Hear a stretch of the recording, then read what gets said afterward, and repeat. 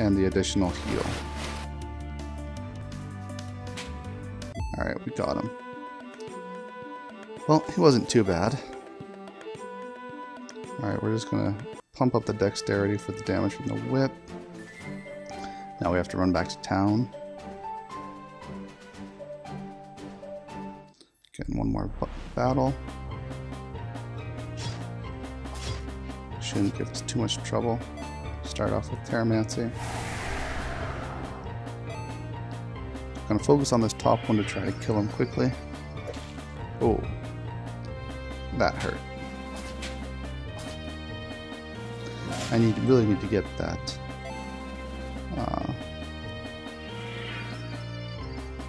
Really need to get the chain vest for my ninja.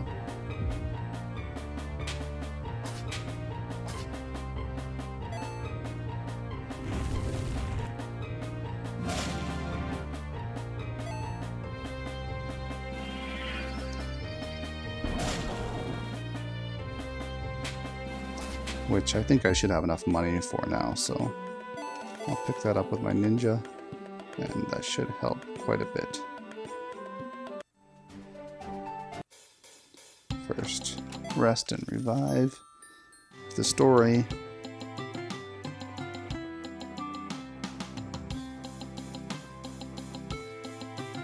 Okay. Yes, I do have enough for this. And this is really needed. I think I'm going to buy it for my bard as well. Could even afford it for my druid, but we're going to hold off on that purchase for a while. Alright. Now, we're going to throw down a quick save. Okay, anyway, these ninjas are pretty brutal. So there's a chance that they could kill me. But that's why I threw down the save there.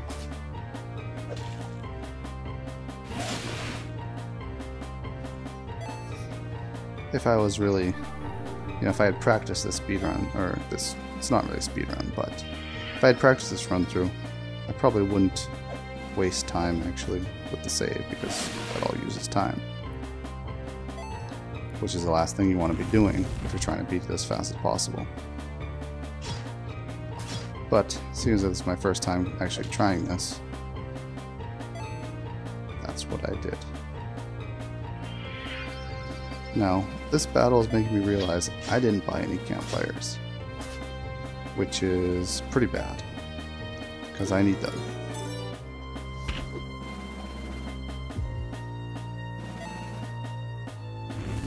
I'm especially going to need them and once I get to the sunken caverns. So I have one campfire and one tent. I'm not sure if that's really enough, so I'm going to run back and buy 2 more campfires. See, again, this is a waste of time, but that's what you have to do.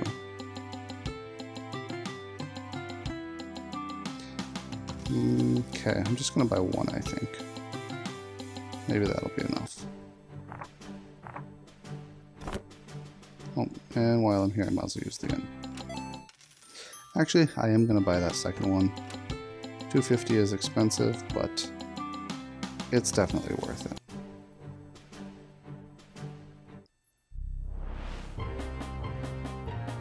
Okay. So here we're going. Probably should have focused on these tremor trillos first. But it's always good to have that poison running down on the big health monster. Throw out the Terramancy.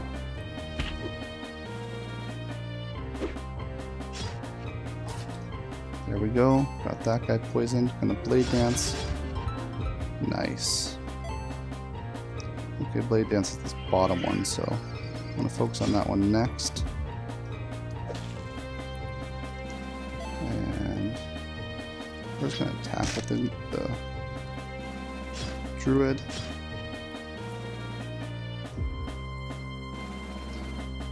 Okay, that will be very useful in this upcoming battle. Alright, we need to make sure that we're topped off. So there we go. Our ninja's all set.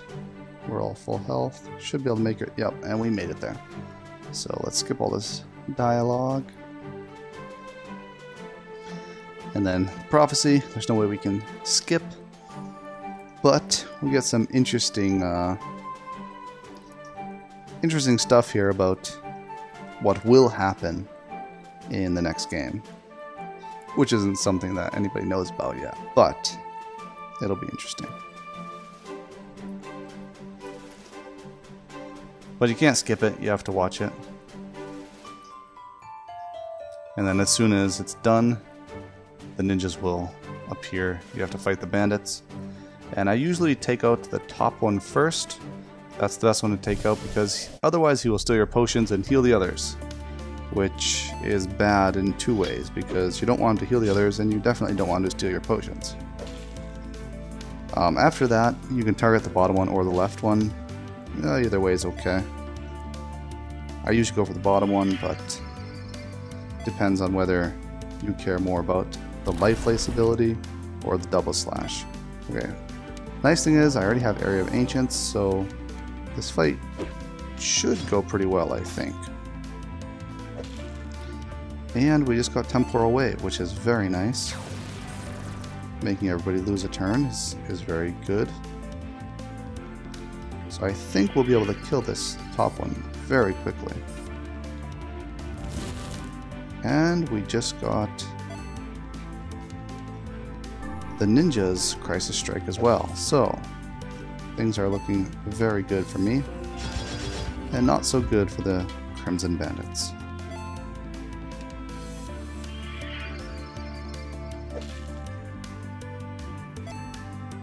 Heat Wave. Use Flawless Finish. That should do a lot of damage. Yep.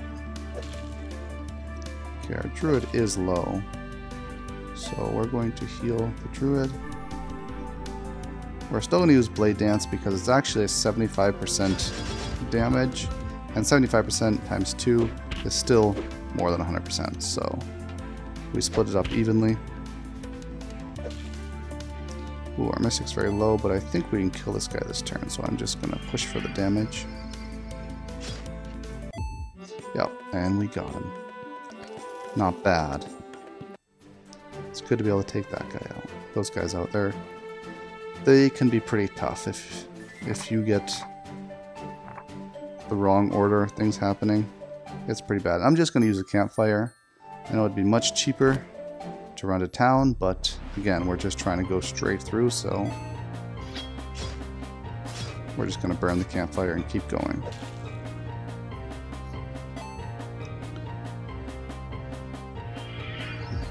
After this battle, we'll save it just to make sure nothing bad happens. Again, you gotta love it every time you see a nasty ability get negated by the Mystic. Just a wonderful thing to see.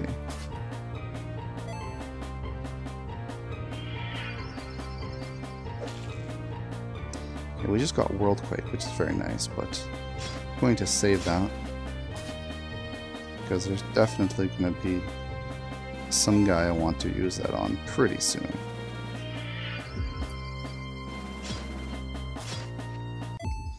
Okay, we won that battle. Getting fairly close to levels. Okay. Drop a quick save, and we might... Nope, we can't make it to the beach this time. We'll definitely make it there next time. Okay, I'm not really sure I want to use Worldquake on these guys either, because they're fairly weak, and there's much more difficult battles coming up. So we're just going to save that. Although it would have saved us some health for sure. But that's alright.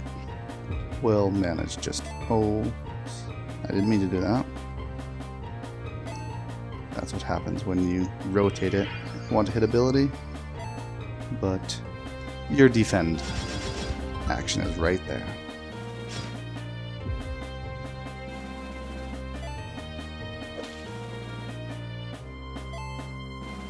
just going to attack this guy down. And there we go. Alright, should maybe be able to make it to the desert. Yep. Now, there's some treasure chest on the top. I believe it has a rapier, but I can't remember for sure.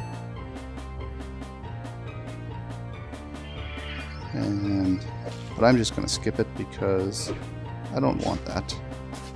I like using whips with my bard, and he's the only one that could use it anyway. So, and there is the wonderful Worldquake. It is really nice to see your whole enemy party just get destroyed. Alright, I just got Dark Orb, which is very nice.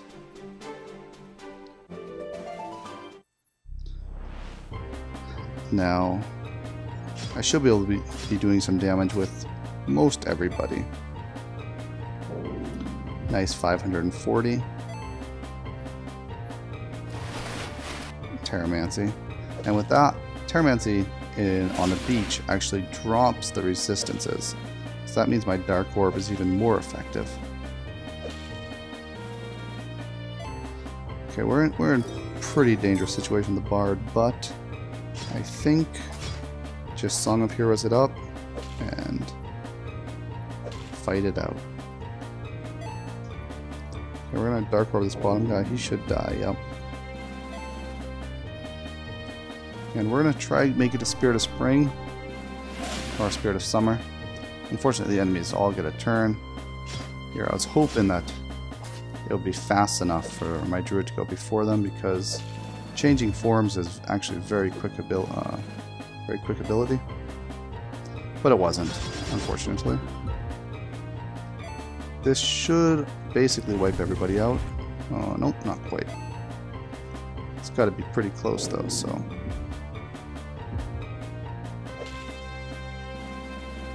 Yeah, see, just this last guy. I have my Crisis Strike and I missed it. Gonna save that. Okay, now we do need to burn another tent because our campfire. Let's actually use an Aqua Vitae instead. No, I need to save that in case he dies in a more important battle. We're just gonna use a campfire here and keep going. We're going to save that last tent just before the boss battle of the water of the Sunken Caverns. It could seem pretty inefficient to waste a tent there, but you got to do what you got to do. And later on, it won't really be a problem to buy one more tent. Okay, these guys are going to die really quickly because Area of Ancients just went off. So that means we're going to be doing a lot of damage.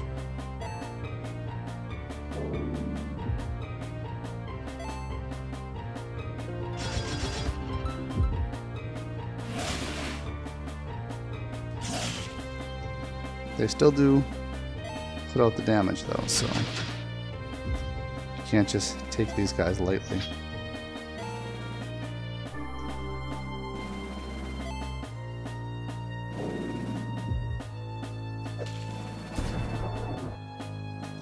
And look at that. That normal attack with the fuzz fuse going off just does a lot of damage. I'm gonna put 2 more points into stamina, and luckily our ninja gained a level, so all that damage didn't really matter, doesn't affect us at all. And we just gained a very, very useful ability with him, Shuriken. So that does damage to everybody, and more importantly, poisons them.